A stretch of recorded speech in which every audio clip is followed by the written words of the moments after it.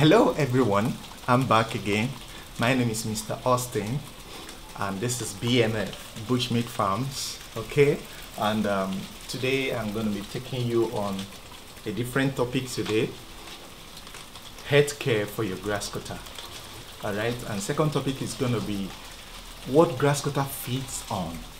These two major points are very serious, so I want you to pay attention as we go. Stay tuned, I'll be back. Okay guys, let's go straight to the point, which is healthcare for your grass cutter. Number one point, there is a saying that said that prevention is better than cure. That applies to the human being, also to animals. Alright, the point here is that what you need to do every morning is to tidy up your farm. You understand?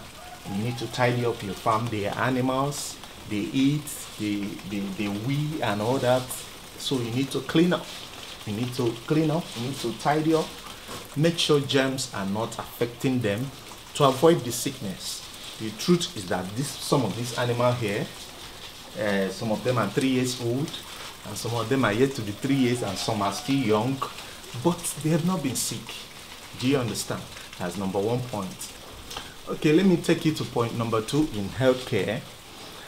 Whenever you come to your farm and you notice that a particular grass cutter is not active, normally grass cutter is always active. You notice it's not active, it's in one quiet place, it's not eating, others are eating, is on a separate mood. You know, what you do quickly is to isolate that very particular one from that cage, put that very one in a different cage. Then the first thing you do as first aid is to get water in their cup, at least half of the cup, apply 1 tablespoon of sugar to that water and get a glucose, apply 1 tablespoon of glucose to it and mix it together and give it to the animal. Even if it's not eating food, at least with the taste of the sugar and all that, the animal will drink it. And this, by doing this, the animal will regain strength to be able to eat normal food. So you are expected also to add the food for it. After giving it the water, add food, add the grass for the animal, and watch out for it for some hours. The second first aid you can apply after giving them the sugar water is to get a sugar cane. Maybe after some hours, get a sugar cane and get a charcoal that we used to cook. We cook with charcoal sometimes, okay? Grind that charcoal to ashes. You know it's black. Grind it to powder. And cut those sugar cane in pieces. Cut them in pieces and mix it in that charcoal, the powdered charcoal. Turn it very well. Let it soak all the charcoal. You know it's powder now. So by doing that, after doing that, mixing it together, give it to the animal. The animal will definitely eat it like that because the sugar cane is sweet. Alright, okay, I believe by so doing the animal will recover.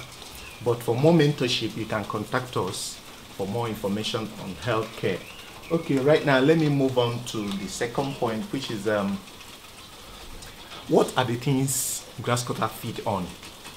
What are the possible things I can feed them with? And what are the things that I can easily have access to even when I don't have access to others, okay? Alright, let me start from point number one. In the bush where animals stay, normally what they do is to go and invade farms. They eat cassava a lot in the farm. So if you are the type that have access to cassava tuber, the raw one, okay, when you get them, all you need to do is to peel the bark. You peel it, let it be white, peel it off. Don't cook it, the raw one. And it should be white stick cassava, not red stick cassava. There are two types of cassava, which is the red stick one is not good for them, but the white stick cassava is what you get. Peel off the back of the tuber and cut them according to the size they can eat. Apply little salt to it and mix it together. Okay, what are the things, what are the possible balanced diet when they are eating such things? What are the things you add to it Okay, second thing you can do is to get soya bean, normal soya bean, the raw one. What you do with that soya bean is that you fry it as if you are toasting granite. Toast it, let it just the way granite used to be, then grind it to powder with a machine where you buy it. Grind it, let it be like a powder. Okay, some people also add a little bit of granite, toasted one as well, a little bit of it, mix it together, grind it. All right, and when it's powder this time around, when you now do that cassava, you've prepared it, you've added salt, you now take some quantity of those soya bean and mix it with that cassava. At this point, you know it's already balanced diet. It contains protein and carbohydrate this time. Okay, that is for cassava. All right, let me move to the second feed that you can also use. There's what they call the PKC, the pancake type PKC. Okay, go to any animal feed selling store, you can ask them for PKC. There is always like a pancake, a little bit brown and black mixture and all that, so they feed on that and it's very healthy for them. PKC. All right, the third one again that they feed on is corn, raw corn, right? So you can mix a corn with the PKC when you are giving them. They will enjoy it more. All right. Another thing you can feed on that is more accessible for everyone is ugu. You know ugu, we use in our soup for vegetable. Your ugu stem, the stem that the market women do sell. Okay, ugu.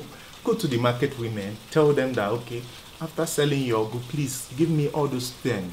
You know, let them gather them for you, put it in a bag for you. Anytime you come around, you pick it up. Ugu stem. Grass cutter enjoy ugu stem as well. Okay, you know corn. All these women roasting corn by the roadside and even in front of your compound and all that. Tell them, okay, all those corn husks that they used to remove before they roast the corn, those bark that they used to peel off, okay, let them gather it for you as well. You can feed grass cutter on them, very, very cheap, very things you can get without money. These are what this animal can eat on. Okay, it's okay. Let me move to the next one, which is the grasses they feed on. If you can see this is called elephant grass. If you can see it very clear, it's called elephant grass. This is the best food for grass cutter. They enjoy it more than anything. This is elephant grass. This is majorly what I use in my farm because it has a lot of water in it and it's very healthy for them. Okay, you can get this almost everywhere around Nigeria. It's not very scarce. It's growing on its own in the bush. Okay, it's something you can get without paying money. Okay, this is elephant grass. If you can see it very clear. All right, some Igbo people use it to cook soup. All right, they call it achara soup. So this is achara itself in the name, in Igbo name, achara. This is it. All right, they love this so much. Okay, this is actually what I use on my grass cutter. Okay, in case you are wondering what I'm using, this is actually what I use. I prefer this. Okay, and there's another one. There's another grass they call guinea grass. It's just similar like what I just showed you right now, but it's more tiny and it's always by the roadside. You always see it. They are very common, guinea grass.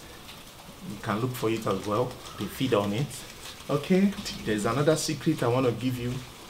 In case you are in a place where you don't have access to cassava and all that, you can go to any store, ask them for chicken feed. The type is finisher match. You know, it's not too powderish. It is just like a match, you know. You can use that with corn. If you don't have access to all these things I'm calling, I know you can get chicken feed anywhere. All right, it's also good on them. You can feed them on it. And then there's another one, you know, sweet potato, okay? It's also can serve like a cassava. You cut it, raw one, cut it into pieces, okay? Apply little salt to it with your soya bean mix up, and there you go. Okay friends, at this point, if you really want to set up your farm, and all you need to do is to get our contacts from your screen and contact us directly, and we'll make up this house for you. We have our engineer to make the house for you, tell you the best location in your compound where you can set it up. Are you getting me? So in a very big scale, you can do 100 of this house, 200. You can set up grass cutter in a big scale, like starting with 200 colony, 100 colony, but you can also start with 2 colonies. So don't limit yourself. Whatever capacity you can do it. All right, so contact us. We will take it from beginning and get you to where you are going, and as well mentor you, follow you up, make sure you become a successful grass cutter farmer. All right, at this point, my next video, I'm going to be telling you how you can sell your grass cutter, as well as how you can make a barbecue, you know, and also a vegetable roasted grass cutter. Very delicious. You need to see that. Watch out. Stay tuned. From BMF, I'm signing out. God bless you. See you next time.